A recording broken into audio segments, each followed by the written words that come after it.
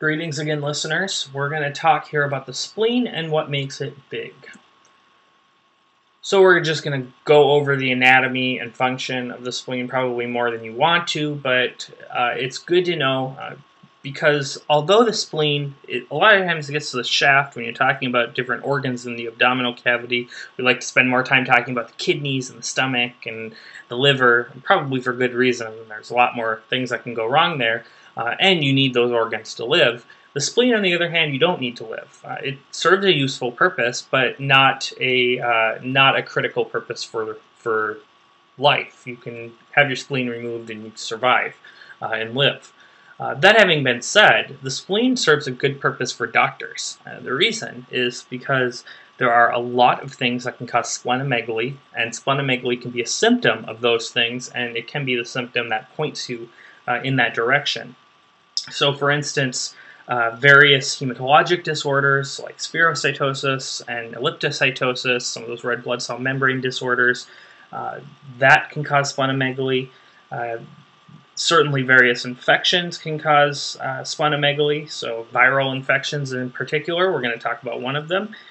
And then things that happen in babies, so congenital syphilis, congenital toxoplasmosis, and then malignancies like acute or chronic leukemia, lymphoma, Hodgkin's disease, and then congestive problems. Remember that we're going to see that the circulation of the spleen is very intimately associated with the circulation of the liver. So if you have cirrhosis or thrombosis somewhere in that area, the spleen can get big because of congestion.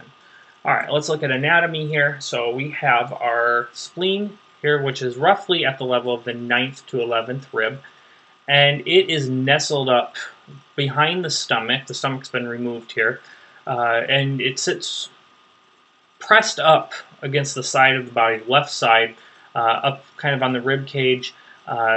Separating it from the rib cage is the diaphragm here, which we see, and then it's also in front of the left kidney. The spleen has got its own circulation. It's got an artery and a vein named after it. The artery comes off the celiac trunk. Remember that the celiac trunk is the very, very first major vessel coming off of the aorta after it crosses the diaphragm. And the celiac trunk gives rise to 3 arteries, even though you can't see all of them here. It gives rise to the splenic artery, and then it also gives rise to the common hepatic artery, which is probably this one here, and then also the left gastric artery. And the splenic artery also has its own branches that it gives off, mostly though to the pancreas and to the stomach, which makes sense because they're right in that area. So all that blood is going to go to the spleen. 90% of it is going to go through a filtration system. The other 10% will kind of bypass it and escape most of the splenic activity. Then that blood's going to come back out through the vein, and the splenic vein will meet up with a few different veins, notably the inferior mesenteric vein, and then there's a few other veins, short gastric veins, left gastroepiploic, and then ultimately the inferior mesenteric vein. And once it hits the inferior mesenteric vein, it then becomes the portal vein. And you know what the portal vein does? It goes up into the liver, where it then gets filtered, does all the things that the liver does, and then finally will come out deoxygenated blood through the hepatic vein, which will then meet up with the inferior vena cava and then out to the right side of the heart. So also another good thing to know is that you have the left kidney sitting right behind the spleen, and that's going to be useful when you're looking with an ultrasound. Usually, in a lot of cases, when you're looking with the ultrasound, when you're looking at the spleen, you're mostly going to be doing that in a trauma setting, which again is another important function of the spleen, is that it can cause you to bleed out. So if you have a patient that's been in a car accident, for instance, you're certainly going to be doing your FAST exam, and one of the things you're going to be looking for is a shattered spleen, splenic avulsion, lacerations of the spleen, because you have such rich vasculature there that if you have a problem like a laceration of the spleen, you can bleed really significantly, and it's going to go right up in between either between the spleen and the chest wall, or between the spleen and the kidney. All right, so this is your microanatomy of the spleen. Do not worry at all about knowing the histology for step 2 and 3. You will not be asked that. However, it's good to know what's going on here. So you have two different, so you have a cortex, right, and you have a medulla. But the important functional parts of the spleen are what's known as red pulp and white pulp. So the red pulp, and they get their name from the way the spleen looks when it's not stained. Once it's stained, it doesn't look red and white anymore.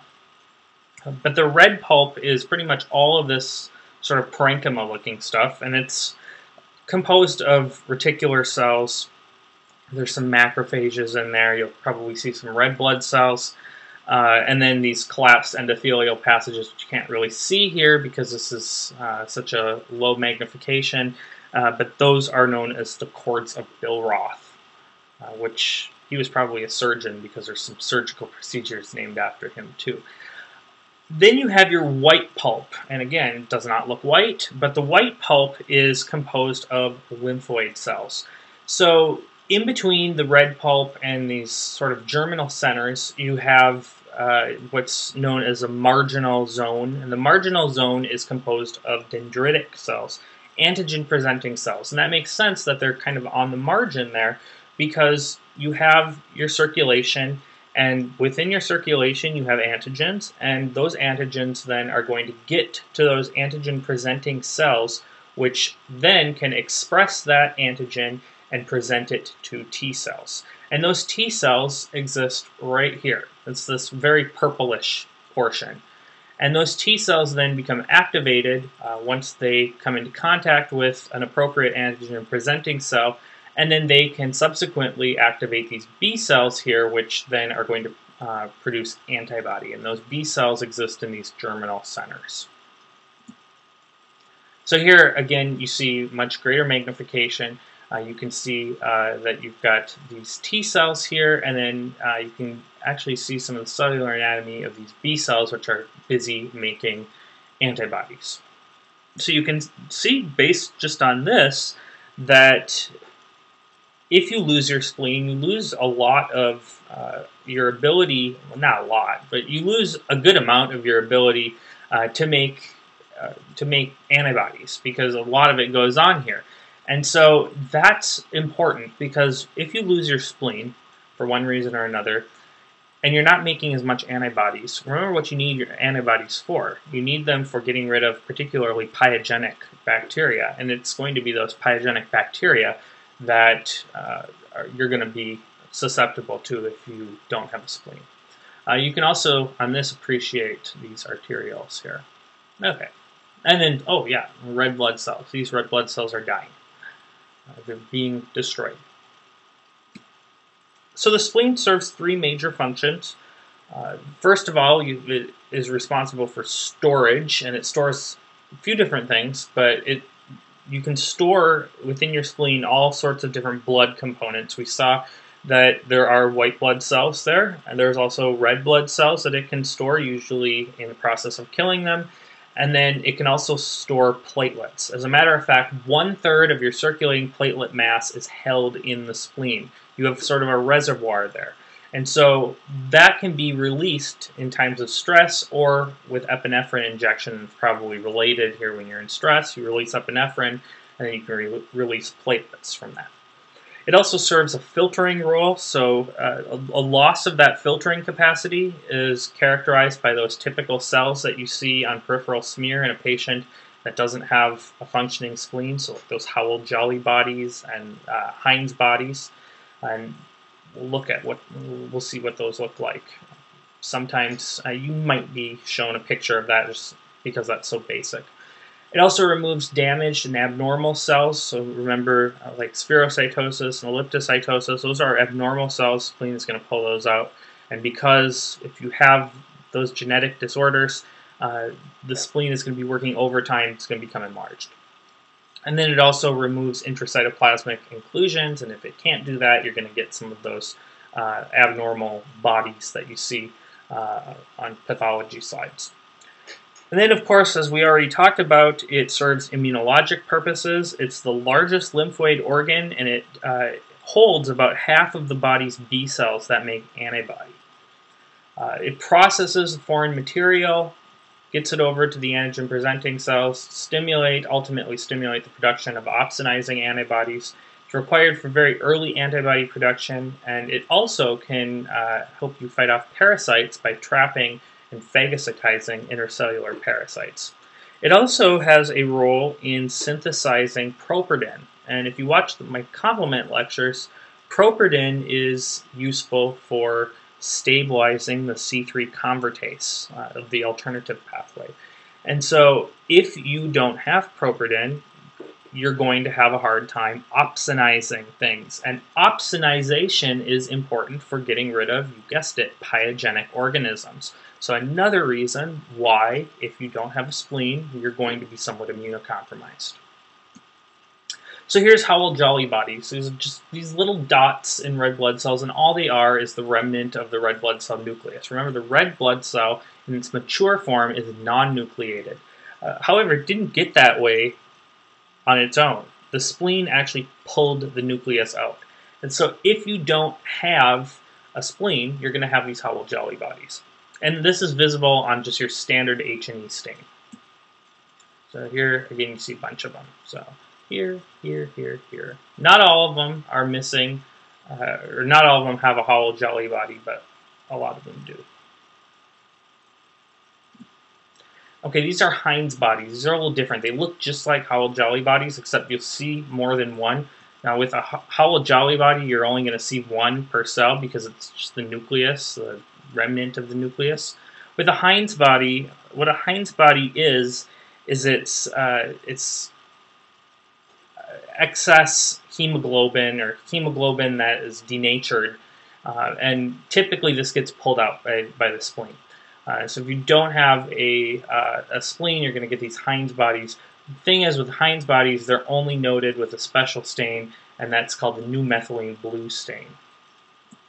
So again, here you see they look just like Howell-Jolly bodies, but you're going to have more than just one. If you just see one per cell, then they're probably, you should be told what kind of stain it is if you ever get something like this on a test, which you won't, because the USMLE Step 2 and 3 is not going to ask you detailed pathology questions, but just to know that if you see these, usually you can differentiate Heinz bodies out just based on the fact that there's more than one in a cell. All right, let's do a vignette here. So this is a 15-year-old boy presenting to your clinic with his mother complaining of a sore throat, body aches, and fatigue for the last 10 days. He was seen 6 days ago in the clinic for sore throat. Both a rapid strep and a flu test came back negative. He was discharged with the presumptive diagnosis of common cold. Since then, his symptoms have not improved. His mom says that he's missed 2 days of school, and she's beginning to wonder whether or not he's, quote, just pretending so he can get out of school. You see that pretty often. He's vitally stable, blood pressure 115/75, heart rate 75, respirations 12, temperature 100 degrees even Fahrenheit. There is mild cervical lymphadenopathy and apparent swelling and injection of the tonsils. Lungs are clear to auscultation. There's some mild tenderness in the left upper quadrant, and the spleen is palpable 2 centimeters below the costal margin. There's no hepatomegaly. Abdominal sounds are normal. Grossly neurologically intact. No other abnormalities are appreciated at this time. Labs are ordered and are as follows. So you can pause it and read this again if you want. We'll go on and look at the labs here. So we get a CMP, CBC, and a SED rate. Pretty good set of labs to get if you're suspecting an infection of any kind. So we note that our CMP is notable only for mildly elevated liver enzymes. These aren't really too high. Now this is a 15-year-old boy. Maybe he's drinking. Have a nice little binge night the night before. You could have slightly elevated liver enzymes. But this is probably non-consequential for the most part because he's not that high. Just mildly elevated. Typically when there's something really wrong with the liver, it's going to be much higher than the upper limit of normal. A CBC shows some pretty useful things. So here we have a white count that's high, and we also note that it's predominantly lymphocytes. And that is going to help you understand that this is a viral infection, not a bacterial infection, because if it were a bacterial infection, you'd have elevated neutrophils. And then finally, the platelet count is mildly depressed, although this is not something you would ever need to treat. Typically, we don't start thinking of treatment until you're going below like 50 or 60,000. And then the SED rate is up. Now, you should always, anytime you get a first CBC, you should always get a smear with it, because if you're ever thinking something like anemia, you want to know, are these hypochromic or non-hypochromic red blood cells? Now, in our case here, which you probably know what we're thinking of, just based on his presentation, or at least you should, you want to know if we have atypical lymphocytes, because this is a very important finding if you're suspecting the particular disorder. You probably know what we're talking about. I'm just being funny by making it secret, but so we see 20% atypical lymphocytes. I'm not going to show you a picture of what atypical lymphocytes look like, because I don't want to bog you down with unimportant stuff for the test. And then the SED rate is up, and that's non-specific, but it says that there's inflammation going on. So now that we know these things, let's talk about how we can figure out what this patient has. So he has sore throats, body aches, and fatigue. And sore throat and body aches and fatigue can be a lot of things. It can be just regular old common cold, certainly. That's definitely going to cause body aches and fatigue. Sore throat, not so much, but you can get some irritation, I suppose. It can also be strep throat, certainly strep throat. And with this presentation, it looks a lot like strep throat, because he's got a sore throat, he's got body aches and fatigue, and if you ignore the fact that he's got a big spleen, he's got the cervical lymphadenopathy, he's got swelling of the tonsils, and then he's also got an absence of cough. And all of that really points towards strep throat. Now, how do we know he doesn't have strep throat? Well, a few days ago he was in, and he had a rapid strep test, and it came back negative.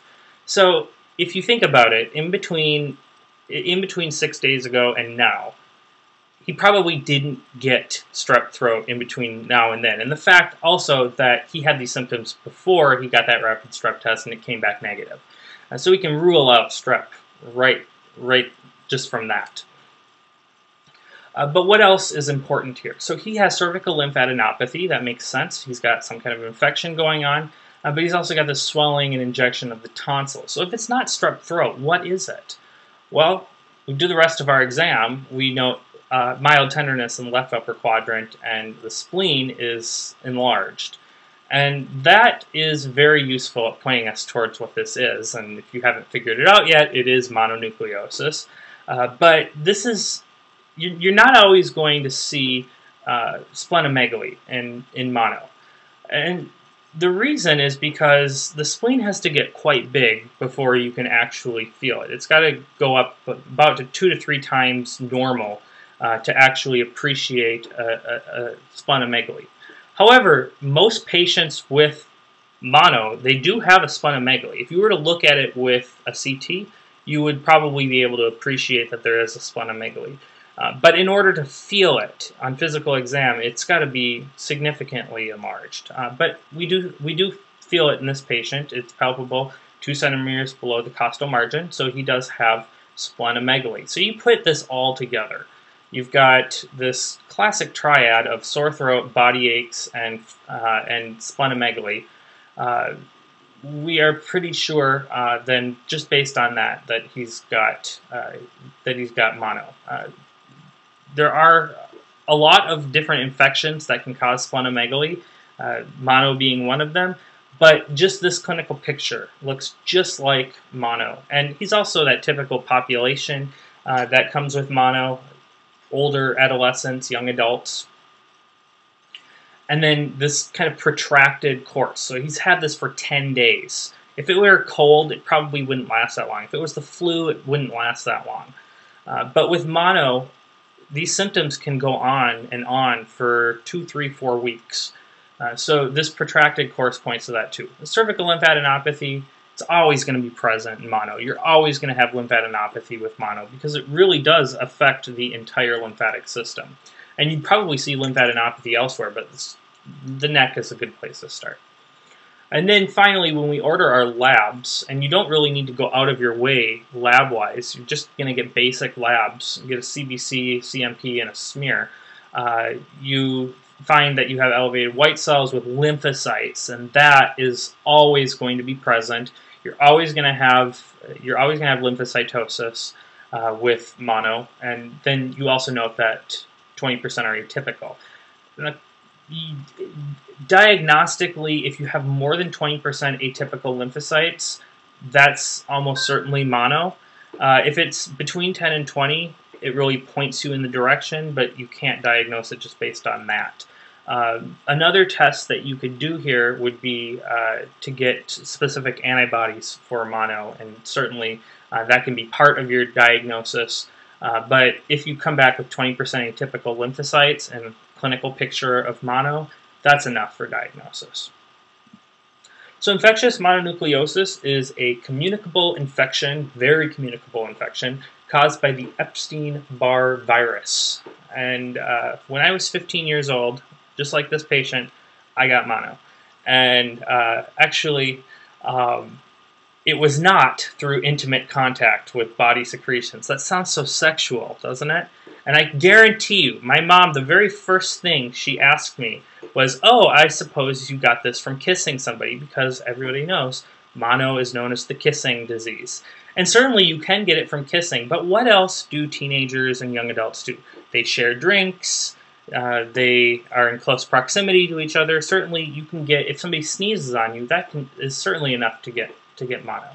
So it does not have to be through intimate contact. I don't like that word. But this is what I found on Medscape. This is how whatever doctor wrote this described it, was intimate contact with body secretions, primarily oropharyngeal secretions. But there are a couple things that make this whole idea that this is the kissing disorder such a terrible analogy. And the reason, besides the fact that you can get this from other means like sharing a drink, also because if you're going to go up to a kid and ask them, well, have you been kissing somebody who's been sick, there are problems with that. First of all, you're going to be shedding Epstein-Barr virus for a long time after you're no longer symptomatic. So the person might not even be sick at that time.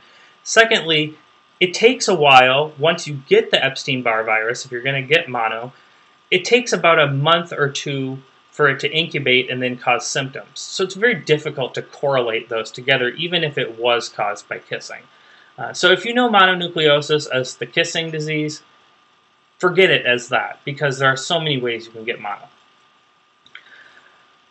So what's going on here is that you have these B cells that are infected with this virus. And these B cells exist all sorts of different places, but they exist on your oropharyngeal epithelium, and that's going to be a big reason why you get pharyngitis from it. You also have these circulating B cells that go through your entire reticuloendothelial system, and so they're going through the liver and the spleen and the peripheral lymph nodes, and all of that is going to be affected. Now, we saw in this patient that he had mild elevation liver enzymes, and that's the reason why. It's because those B cells, those affected B cells, are going to make their way to the liver, and they can cause just a mild uptick in your liver enzymes, but certainly not enough to cause any problems. This is, like I said, especially common in teenagers and young adults. Now, 50% of people will seroconvert to positive Epstein-Barr virus by age 5, and we do not see this in children that young. So for whatever reason, this just has a tendency to manifest in people who are teenagers or older. Certainly children theoretically could be affected by this, but it just classically tends to present as teenagers and young adults. So like I said, 50% convert by 5 years of age. The rest will typically seroconvert by adolescence or young adulthood. And of those, half of them are going to develop infectious mononucleosis. But the other half will seroconvert and never develop it. So symptom-wise, fatigue, lymphadenopathy, pharyngitis, and then variably, if you can appreciate it, the splenomegaly. So this really forms your quartet for mononucleosis, but really these three things are going, fatigue, lymphadenopathy, and pharyngitis are always going to be present with mono. If you have these three things present, it's very sensitive but not very specific for mono. Other things, you can have low-grade fever, nausea, and anorexia without vomiting, pallidal petechiae, and then, of course, splenomegaly. Now, this pharyngitis, if you were to look at it, it can either be just this sort of red, injected, inflamed tonsils, or you can actually have exudate from that. And a lot of people think, well, if there's exudate, it must be a bacterial infection, and that's not true. You can have exudate with mono. Now, that being said, about, I think it's like 30% of patients who have mono are actually co-infected with group A beta hemolytic strep. So they actually do have strep throat too. But I do believe that white secretion can be just from the virus too. Classically, there is going to be a lack of pulmonary symptoms. So if you listen to the patient's chest and you hear rales, you should be thinking something else. Jaundice will develop in 10 to 30% of patients. I am not exactly sure why that is, but I am led to think that it may have something to do with maybe a slight hemolytic process going on. I don't think it's due to anything going on with the liver parenchyma. But jaundice can develop in about 10 to 30% of patients. Usually it's going to be older patients. So yes, elderly people can get mono. They're more likely to develop that jaundice than younger people. And then tonsillitis. This is important. Tonsillitis can cause airway obstruction. The tonsillitis in mono can be so bad. As a matter of fact, we're very cautious in patients who have tonsillitis with mono. We're very concerned about their airway. And so a lot of these patients, we're going to be giving them steroids. If they have significant enough tonsillitis when we see them, we're just going to give them steroids because that does improve that inflammation and makes it less likely that they're going to have airway obstruction and then come into the ED with stridor and all sorts of problems then.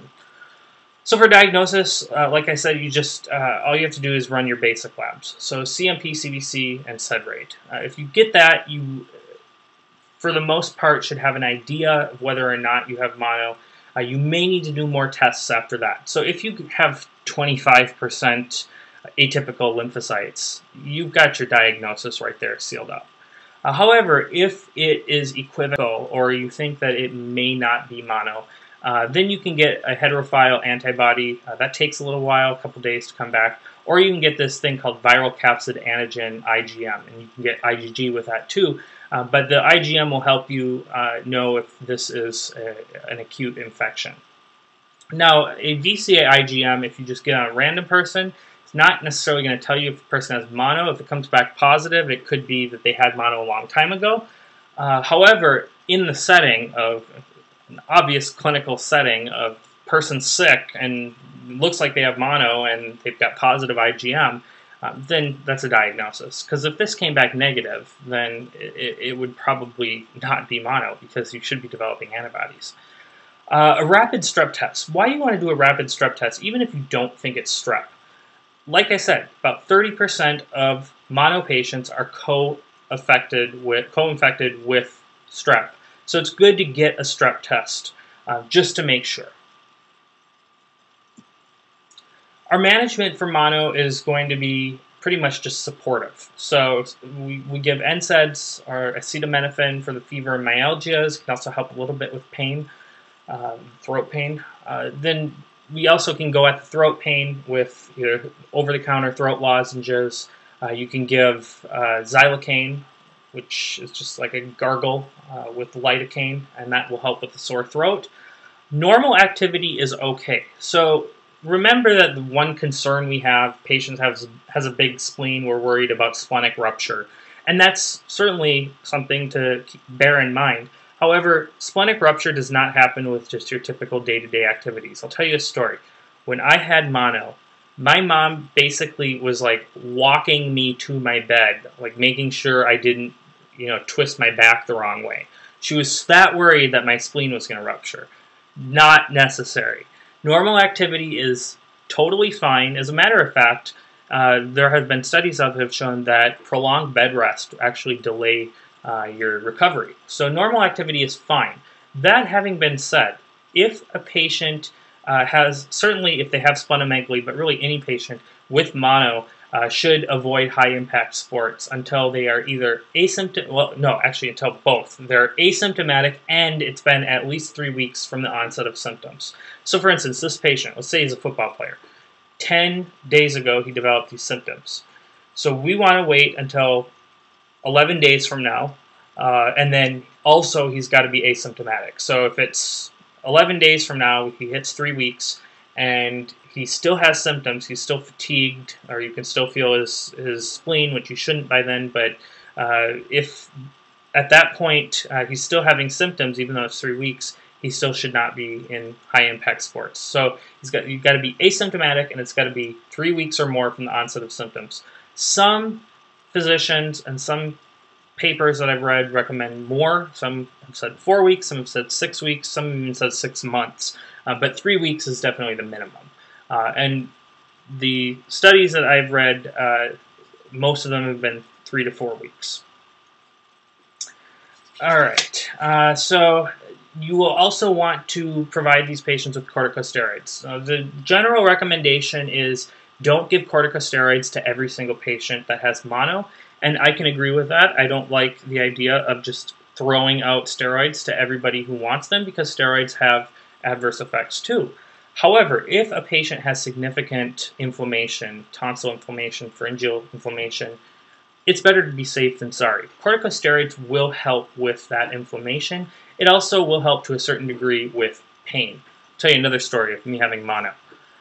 It was so bad, that was actually, I got steroids, and then it was actually my very first experience with narcotics, because I wound up having to get codeine for it. And believe me, it worked.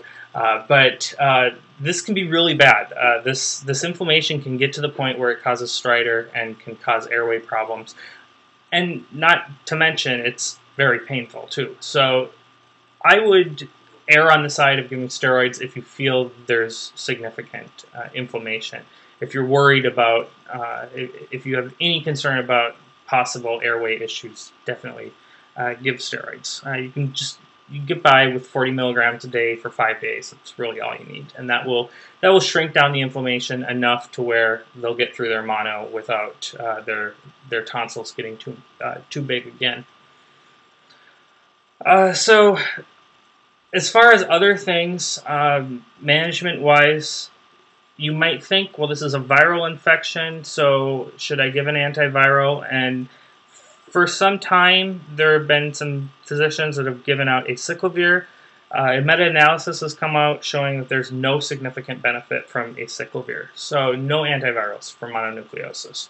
It does help with making you less contagious, but because Epstein-Barr virus is everywhere, we don't really worry about trying to protect people from it, because people are going to get it at some point, no matter what. So, you send these kids to school, they're going to be around other people. Yes, they're going to possibly infect other people, but the philosophy behind it is that these people are going to get infected no matter what. So there's really no point in trying to delay it, because it's just such a ubiquitous virus. So there are some complications. These are so rare, with the exception of course, the upper airway obstruction, which is kind of rare, but it's such a problem. Thrombocytopenia, if the spleen gets large enough, it can sequester some platelets. Typically, though, that's not something that we need to really worry about or manage. There are some relations between the Epstein-Barr virus and chronic fatigue syndrome. I really just included that, though, as a piece of trivia. Functional asplenia, and then a morbilliform rash. Now, where does that morbilliform rash come from? If a patient has mono and they were misdiagnosed as having strep and they were treated with a penicillin drug like amoxicillin or ampicillin, they can get this morbilliform rash, and it really just looks like measles, and it goes away. It's not really a problem, but that can show up. And you can get rash with mono. Typically, the rash is going to be really faint and evanescent. It goes away. It's usually maculopapular, but a rash can be part of mono. It's going to be very early on in the course of the mono if it indeed shows up. And so then patients like this guy that came in, he should get a sonography after 3 weeks to make sure that his spleen has reverted back to normal size. And certainly if he wants to get back into high-impact sports for one reason or another. So splenomegaly. A soft, thin spleen is palpable in 15% of neonates, 10% of children, 5% of adolescents. So you might be thinking about that, and if you are aware of embryology and early development and the spleen and how big it is and how long it gets bigger, you would probably know that, yes, the spleen does enlarge until puberty. It's 11 grams at birth, and it's 135 grams by adolescence. And so it does get bigger and bigger and bigger until adolescence, and then it starts to kind of shrink down a little bit.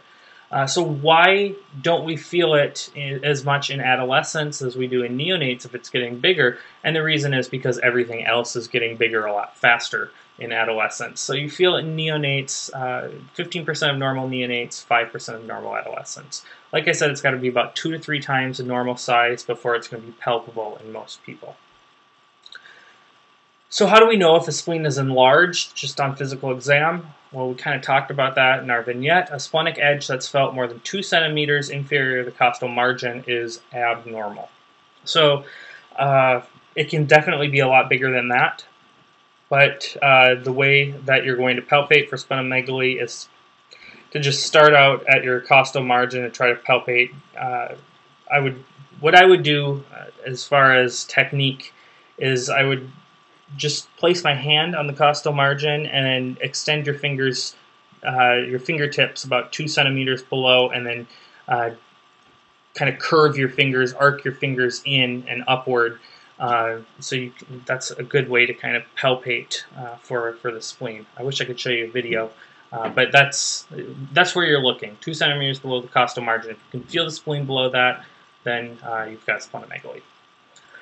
There are various radiologic modalities that you can use to visualize the spleen.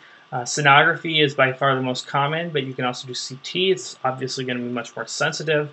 And then a technetium-99 sulfur colloid scan, not used very often, but that can also help you visualize the activity of the spleen, its functional capacity. What are the things that cause splenomegaly? There are so many of them. This doesn't even include all of them. So the ones in red are the ones that I could visualize the USMLE giving you a question related to splenomegaly in this kind of setting. So certainly a trauma setting, you want to look for avulsions and fractures of the spleen. That can cause, you can bleed out from that. So traumatic hematoma rupture, sickle cell disease, that can ultimately cause a functional asplenia. As a matter of fact, most of those patients will become functionally asplenic by some point in their life. Then all of these different hematologic disorders can cause it too. Infection, so we already talked about one of them, infectious mononucleosis. This would be the one that I would tell you you should definitely know for the test. That mono is associated with splenomegaly. Hopefully by now you've kind of gotten that. Also congenital syphilis and toxoplasmosis, you're working with neonates. Splenomegaly can be seen in these children with these infections. Immunologic reactions, I would bring up a hypersensitivity reaction, especially to dilantin, phenytoin. You can get a splenomegaly from that. That's just an immune reaction. Malignancy, so this is just like infiltration, but with acute or chronic leukemia, especially CML, you can get splenomegaly and then the lymphomas. And then congestive conditions. So this is a big one. This is another one where I can see the test very easily giving you a splenomegaly patient. For instance, in the setting of a patient with congestive heart failure. Your heart's not pumping enough, it gets backed up all the way down. So if you have congestive heart failure, it's very easy from that to get hepatomegaly and splenomegaly, because all that blood is getting backed up in your liver, and so you're getting fluid into your liver, causing hepatomegaly. Then you get increased pressure in your spleen, which is going to push blood and fluid out into your spleen. So congestive heart failure can cause that. Portal hypertension, same reason. Just rather than the problem being at your heart, it's at your liver, and so you're going to get increased vascular pressure in your spleen. Splenic vein thrombosis, again, same reason. And then Budd-Chiari syndrome, all that is thrombosis of the hepatic circulation. All right, and then also storage disorders. USMLE doesn't test that a lot. Step 1 likes to test those because it's very pathologically based, but it's just not something you run into commonly. But what we're talking about here are things like Gauchers, Niemann-Pick, Hurlers, and so forth.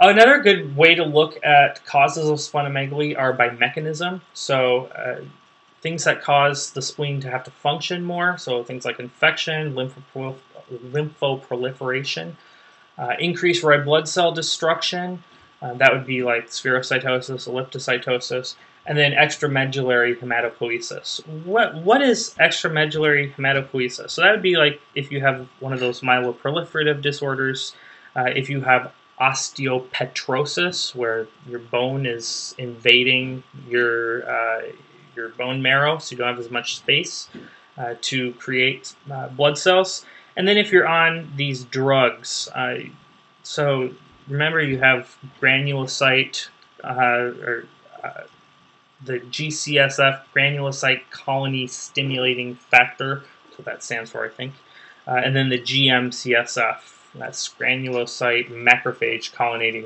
colony stimulating factor. But those drugs are typically given as an adjunct to chemotherapy in patients who have cancer, because chemotherapeutics can cause, as a major side effect, myelosuppression. So those drugs can be given to help with chemotherapy-related neutropenia. So with that, you can see splenomegaly as well. And the simple reason is because it's just causing the spleen to make blood cells in addition to the bone marrow. Impaired flow and congestion, we talked about that, cirrhosis, thrombosis, obstruction. And then infiltration, and that can be through those storage disorders that we see in young children or through malignancy. All right, so we have this rule, and this can be really useful on wards. So the only problem is it's not in the metric system, and typically we measure things in the metric system. But it's a good rule because it's very easy to remember. So a normal spleen, this is called 1, 3, 5, 7, 9, 11 rule. Those are just odd numbers from 1 to 11. So a normal spleen is 1 inch thick. It's 3 inches wide in the AP direction, so going from back to front, it's 3 inches. It's 5 inches long vertically, so from the top to the bottom. But the caveat there is that the spleen varies in size. It's proportional to the height of a patient. So a very tall patient is going to have a much longer spleen than a very short patient. It's 7 ounces in mass, and then it sits between the 9th and 11th rib. Okay, so here is sonography of the spleen. So a few things about getting a sonogram on a patient, looking at the spleen. Getting sonography can be very difficult if you're not familiar with it or don't know the proper technique. So the best way to get a sonogram on a spleen, patient's spleen can be difficult just based on the way it looks. So here's some things that I would recommend. First, you want to put the patient in a supine or a lateral recumbent position. You don't want them sitting up.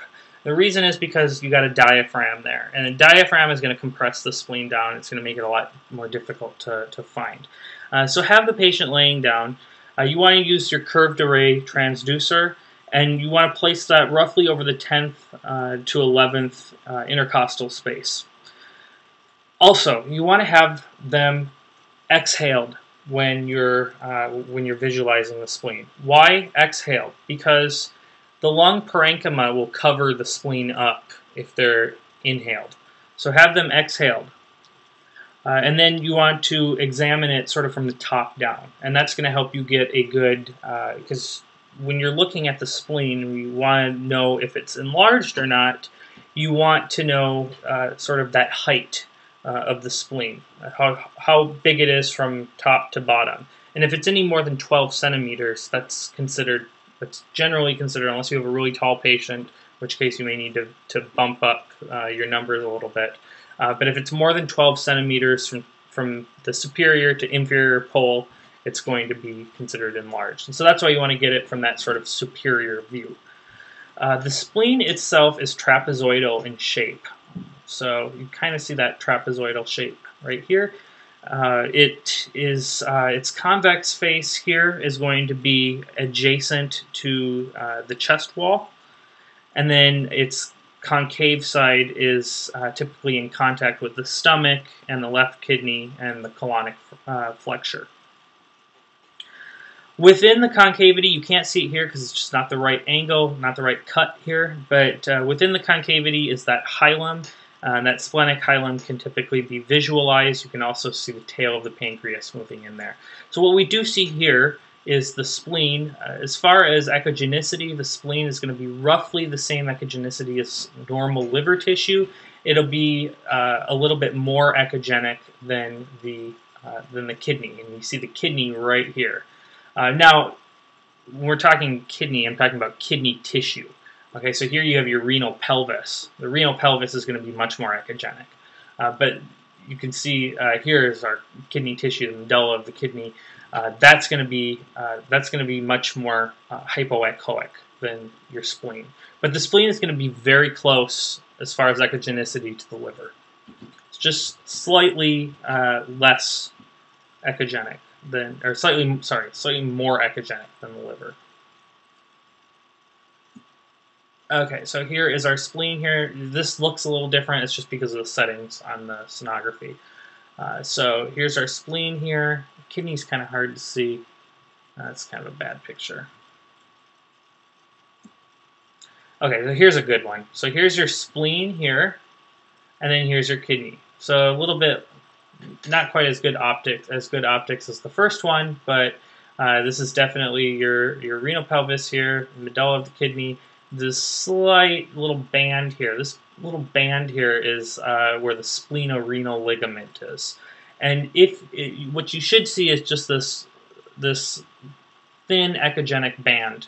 And the reason this is important to visualize, when you're doing a fast exam and you're looking at your spleen, you're not only looking to see if the spleen is avulsed or fractured, but you're also looking to see if there's any fluid. If there's fluid from the kidneys or blood from the spleen, it will collect in this space here. And that's another reason why it's good to have a patient laying down. Typically in the trauma setting, they're going to be laying on a stretcher, but it's good to have a patient laying down because you want that fluid to collect in this area. Okay, this is splenomegaly. Now, it's so hard to kind of describe this because we don't have. This is looking so close, and we don't really have our little lines here to show how long it is. But suffice it to say, this is more than 12 centimeters. It'd be nice if we had, I think I have a picture of it next to a kidney. Yeah, okay, here we go. So you can see, here's our kidney going from here to here. Okay, this is the kidney.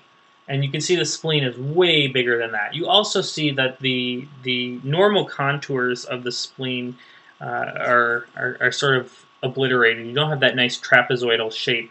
It sort of assumes more of a circular or ovoid shape. All right, now looking at CT. It's much easier to tell on CT, but this is the spleen right here on the left-hand side. So this is the patient's left, this is the spleen. You can see that it's right up wedged against the ribs, and that's the normal position of the spleen. Okay, the spleen it's a pretty flat organ. It's just kind of pushed up against the ribs. We don't really see the stomach here, but we do see the kidney right here. Okay, so this is a patient, I believe, obviously this is splenomegaly, so we'll look at the spleen here.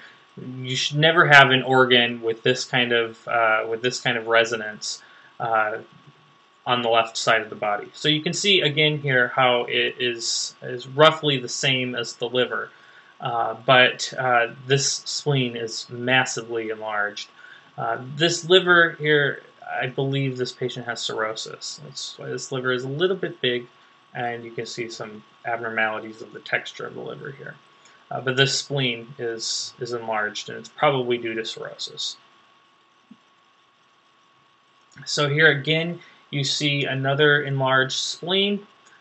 So it's pretty obvious if you look at normal. You know, the spleen is just this little tiny thing, not a whole lot bigger than the kidneys. And then you look here.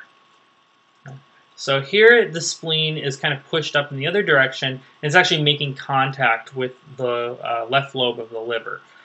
Now, when you have a normal spleen, it will be close, but not touching the liver. So here you see that, well, this is a different cut, but if you were to go down further, the liver would make it about this far in the left to right direction. It'll be close, the spleen will be close to the left lobe of the liver, but it will not be touching.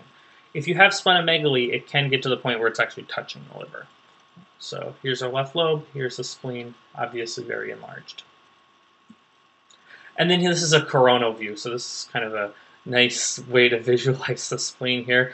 Here it's so big, it's pushing the intestine all up against the. I wonder if you could get bowel obstruction from splenomegaly. I don't know, but yes, this spleen is huge. So this should not leave any doubt in your mind. All right, I believe that is all I've got for you.